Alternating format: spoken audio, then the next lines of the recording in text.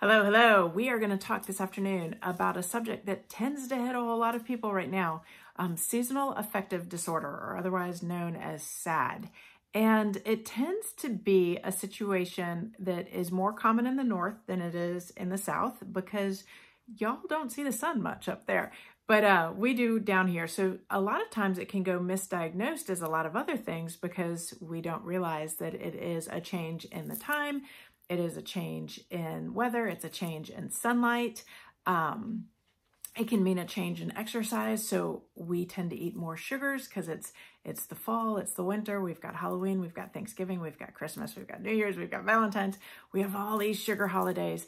And then we don't necessarily realize how the combination of all of those can then affect our moods. And so we're more depressed, we're most sluggish.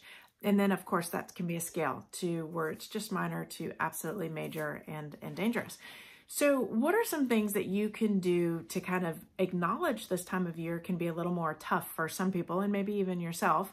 Number one, always keep your sugars low. 25 grams if you're a kid, 50 grams or less if you're an adult. That includes all your fruit. So kind of take a mental note of where we are with your sugars.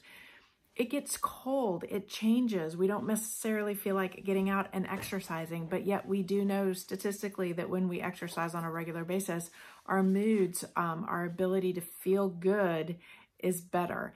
Then there's some other nutritional things that you can do, like vitamin D has long been linked to seasonal affective disorder. So upping our vitamin D, making sure we've got a really great quality product as well, making sure that you up how much you're actually taking.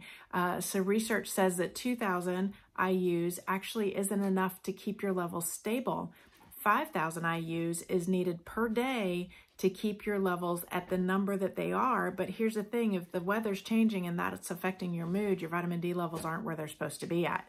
So some other research is suggesting blood values. So if you get your blood work tested, ask for your vitamin D to be tested. You need to be up in the 60 to 70 range. That leaves you much healthier in terms of viral infections, which tend to be very prevalent in the wintertime. Did you know that also kind of undiagnosed viral infections, or what we call latent viral infections, can also lead to us being depressed? So boosting our immune system is a double whammy. It's going to get both of those. And then making sure that we're having plenty of water, also making sure that we're truly addressing sometimes the pain of holidays. Maybe it's not what you want it to be. Maybe you're having to see people you don't like to see.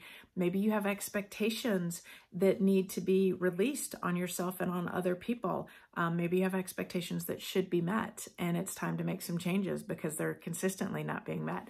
So just understand that this is a journey. This life is up and down and great and crazy. But if we're consistently and with rhythm falling into chaos all the winter long, it may be time to look at things a little differently and see if you may be affected by seasonal affective disorder and make some changes. And if you need to, reach out. We'd love to help you out with this. Bye-bye.